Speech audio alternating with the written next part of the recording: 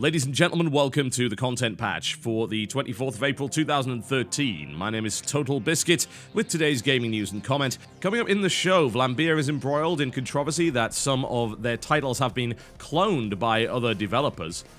The next Xbox will be revealed on the 21st of May at the Microsoft campus.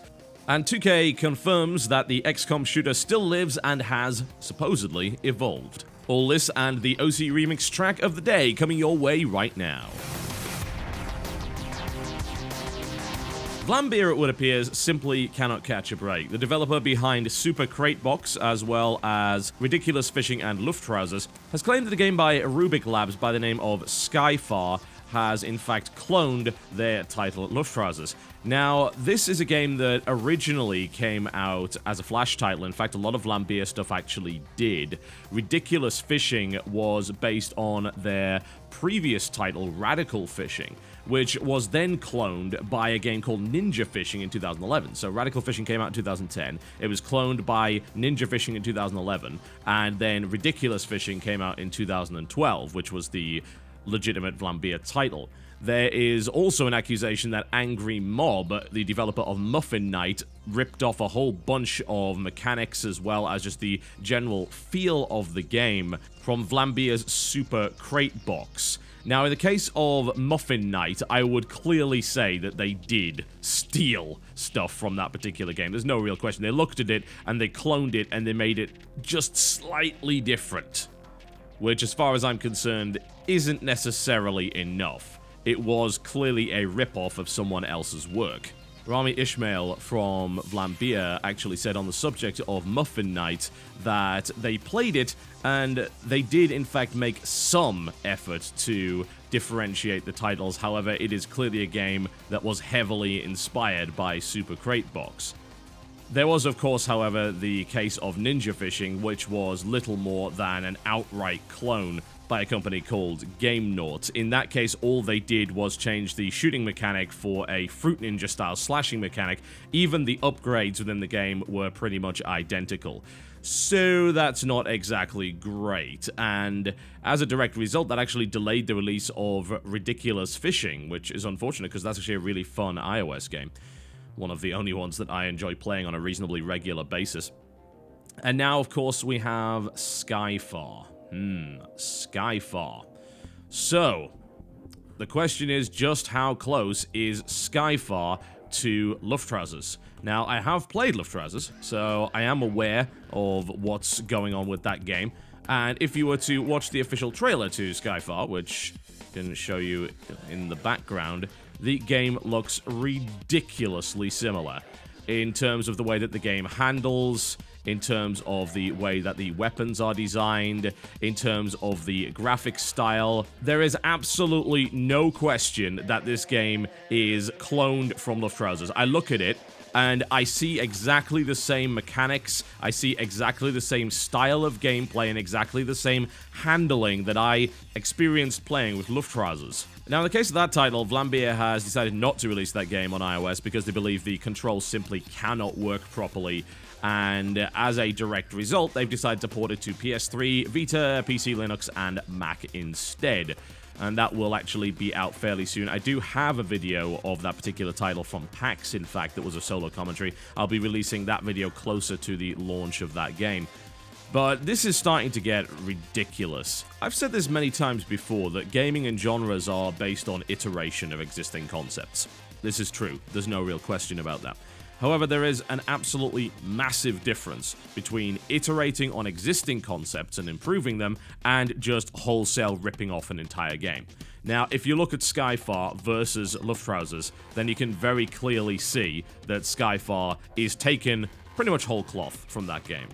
They didn't even try to change the graphic style of it. It's actually pathetic. They used a slightly different color, and regardless of that, it still looks the same. Hell, if you'd even HD'd it up to some degree, then people might have forgiven you, because at least you put some work into the art, but they didn't even do that. It's absolutely ridiculous. That is the line that you have to draw. However, the question then becomes, who decides it, and who enforces it? Well, the DMCA does give some protection to this kind of stuff. bear in mind that game mechanics are not inherently considered to be protectable intellectual property. So a cover system, for instance. You can't go to another company and say, "Oh, you can't use our cover system." That's a game mechanic. That's something that's considered to be inherent to software and the way that software works and is developed. So thankfully, you can't go and patent that. You can't claim it as your intellectual property. However, there's a difference between that and then obviously just cloning the game in its entirety and changing a few things around. And at that point, the DMCA does come into play, and I know Vlambeer is going after this game in a pretty big way, and they should. As we saw with EA versus Zynga, big publishers don't like it, and as a result, they got into a big scuffle over it, big legal battle. Unfortunately, it was settled out of court. Kind of sucks, actually. They quietly resolved it, and as far as I know, as a result, they haven't set any kind of precedent, which really sucks. It would have been nice to actually see a high-profile case go one way or the other in court, have it be public, and then say, look, here we go, there's now legal precedent for this. I would love to see that, but right now I don't believe it exists. There may be some more obscure cases that could be used in that regard, however. Just bear in mind that companies like Vlambeer can't really afford big legal battles, and there's also a big risk of a large company like Zynga cloning games by smaller people, as we saw with Nimblebit's Tiny Tower, Dream, whatever, I don't even know what it was called, Dream Tower or something like that.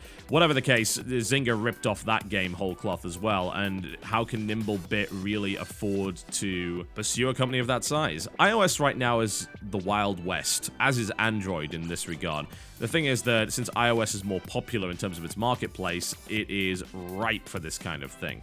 It's interesting that Apple is willing to enforce ridiculous rules that stifle creativity when it comes to dealing with games that, for instance, deal with political topics or anything remotely controversial, but they have no interest whatsoever in policing clones. This is really unfortunate, and as a direct result, it may mean that companies just stop producing iOS games, and I don't blame them for that at all. But the thing is, you can still steal a game, you can still rip off the concept without it being an iOS game. Originally, Radical Fishing was a Flash game, which was then nicked by this other company to make Ninja Fishing, and then we have the same thing here with Lufttrousers. So I can't imagine that Apple is going to be too quick to enforce rules in that regard, considering the game isn't even on their service to begin with. It's difficult, isn't it? And in this case, I think the only thing you can do is just raise awareness. If you are a gamer, if you like Vlambeer's stuff and you dislike this cloning culture, raise awareness. Make sure that people know. You would be surprised how damaging low ratings on iOS actually can be. They will cause you to skip over the game entirely if you see that it has a low number of stars. And honestly, when it comes to cloning video games, that is a very valid reason to rate that low. It really, really is. That is a part of the industry which needs to be destroyed, and of course, originality is an important part of game development.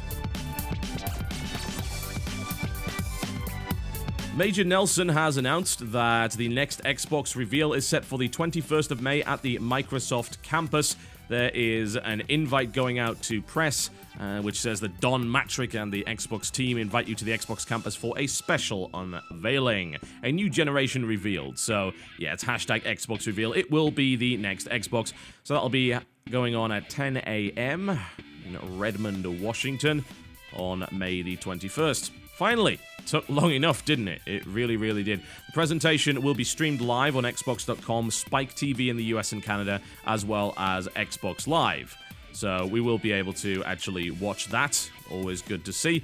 And it's at that point that we will find out whether or not this bloody thing actually is going to deliver in terms of game development and game quality. If we see stuff like always on DRM, a focus on television content and entertainment that is not gaming related, then I personally will not be all that excited about it. I feel the PlayStation 4 has had a massive PR lead as a direct result of that. But if we are entering a situation where Microsoft is changing its focus to the general family media center over a core gaming console, then to me that's actually kind of a good thing. That means that we will have a situation where there is clearly a console designed for the kind of demographic that I'm a part of, so I will be getting that console, and we will hopefully be seeing core game development on that machine with more casual stuff relegated to other systems. I am okay with that happening, by the way. I really, really am. What I'm not okay with, of course, is the notion that the PlayStation 4 might have a monopoly in terms of core gamers when it comes to consoles. That would not be good. Sony is a company that can be extremely arrogant at times. I feel they have been eating a large helping of humble pie lately, which is a very, very good thing indeed. However, we are entering a situation where that could very, very easily be reverted if they didn't have any legitimate competition in the next generation of console hardware. We'll be finding out on May the 21st, folks, and no doubt you will be receiving an entire show on the conference for that. I will be watching that like a hawk. A little bit of a short show today, folks. That's just the way of it. It's been ridiculously hectic over the last couple of days, so I haven't had a lot of time. But what I can tell you is the XCOM shooter is indeed happening. So it's what we expected to have occurred once everything disappeared off the map when it came down to the original XCOM FPS, which never ended up coming out there from 2K Marin. However, over the last couple of days, various press outlets have received mysterious boxes, which are clearly designed to be marketing material for the XCOM game, and of course we reported on the acquisition of the domain names associated to the term The Bureau and what happened in 62. 2K Marin has now revealed on its website that the game has been rebranded to The Bureau, and it will be a squad-based tactical shooter that has, quote, undergone an evolution since we last saw it at E3 in 2011. 2K continued to say that Firaxis' critically acclaimed turn-based strategy XCOM Enemy Unknown has reignited the classic franchise, and we feel the time is right to deliver a new experience within the world of XCOM.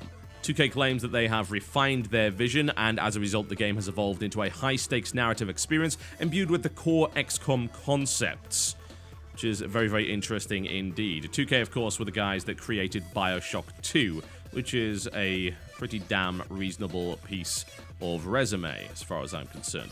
I like the notion that it's somehow loosely connected to XCOM without actually being XCOM. I feel that if you branded this XCOM, then you severely disrupt the interest in that particular franchise. This is something that has been redeveloped and redone by Firaxis for better or worse, and there will hopefully be something else that comes along those lines. However, bear in mind, of course, that XCOM Enemy Unknown is very much a futuristic title. The Bureau, on the other hand, is anything but. To be honest, I find the notion of setting this in an earlier time period with lower tech stuff to be a far more interesting experience. I think XCOM is only terrifying until you start to develop some seriously advanced gear, which doesn't take a lot. I mean, if you go up to laser weapons and you're able to blow your way through walls and melt trees, the game suddenly becomes somewhat less terrifying, even though it's still very, very difficult.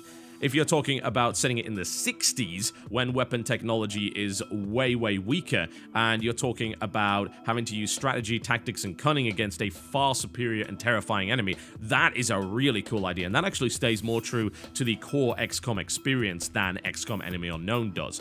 This is something that another game by the title of Xenonauts is actually trying to do right now, developed by a company called Goldhawk Interactive. You can actually, I believe, play the alpha or the beta of that game right now. They were trying to make the same thing, but they were setting it kind of in the Cold War, which is an interesting idea as far as I'm concerned.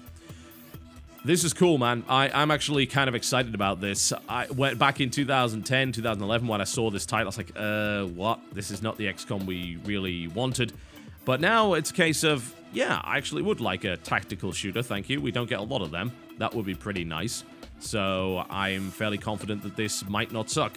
I'll be interested to see how it develops. Hopefully it's really, really good. Okay, folks, that wraps me up for the day. Sorry again for the shorter content batch today. It has been a very hectic few days. We did just announce a big tournament. We're going to be doing a $10,000 StarCraft tournament by the name of Shoutcraft America, featuring 16 of the top North, South, Central, and, of course, Canadian American players. Canadian Americans, they're going to kill me for that. Oh, man, yes. Basically, anyone on continental US is eligible to qualify based on their Grandmaster ladder ranking. So, needless to say, we've been just a little bit busy, as well as trying to keep up with the regular stuff. So, thanks for your patience. Thanks very much for watching. And to play us out, we have another track here from ocremix.com. All of these tracks are free to download, which is always something I would strongly recommend that you do. Now, Big Giant Circles is probably one of the most influential composers and remixers over on OC Remix, and I very much like his work, huge fan of it. And he was also responsible in part for some of the music that you hear in the background of this particular show. Yes, indeed. We use OC Remix as part of this show. It's always been the background music for it, so it is completely understandable, of course, that we would then point you to the full tracks. What better way to play us out than a collab between Big Giant Circles and Zircon? Zircon is a guy who I absolutely love. He's got fantastic tracks on OC Remix, and he does a lot of his own solo work. Some of my favorite music of the last couple of years has been done by Zircon. So a collab between both of them is kind of a match made in heaven. And this is a track from Final Fantasy VII. The name of the track is Every Story Begins with a Name, and it is taken from the track Opening Bombing Mission. The original composer for this, of course, was Nobu Uematsu, and Final Fantasy VII is an iconic game with an iconic soundtrack. This was actually part of an OC Remix album called Voices of the Lifestream. You can click the link in the description below this video to download this track for yourself. Thank you very much for watching, and I will see you next time.